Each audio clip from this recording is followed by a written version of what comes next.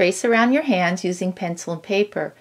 Then you can use this tracing to make a template out of plastic, or you can just glue it onto cardboard and make your template that way. Use this template to trace around the hand shape on lightweight double-sided fusible. Follow the manufacturer's directions to adhere the fusible to the back of your fabric. I recommend trying 1 or 2 hands before cutting everything out. If you find that those hands don't stick, then you'll need to adjust your iron settings.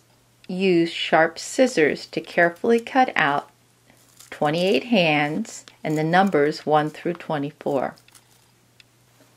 I like to use a pin or scissors to score the back to make it easier to peel the paper off.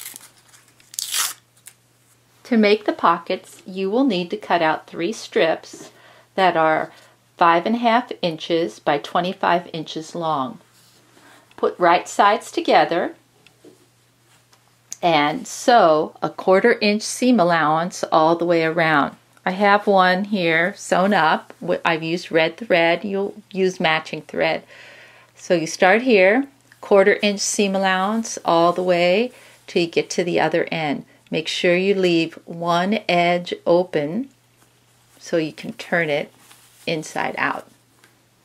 After the strips are pressed, you'll need to mark lines every 3 inches for the pockets. When you get to the end, you'll have a little extra left over. Turn this to the inside.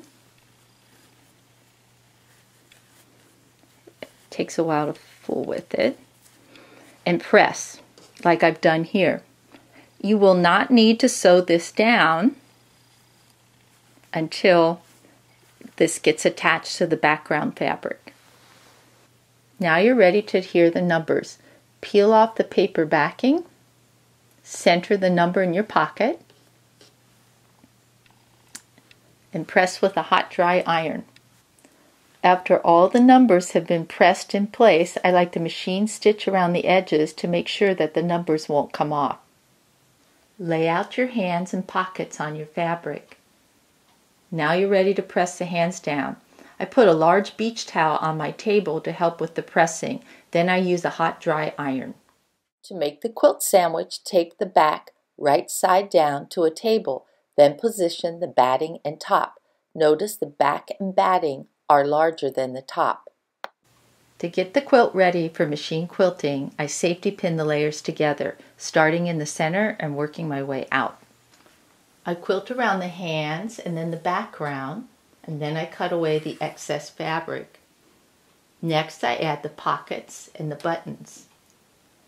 After pinning the pockets in place, I stitch around the edge, and then I stitch on the marked lines.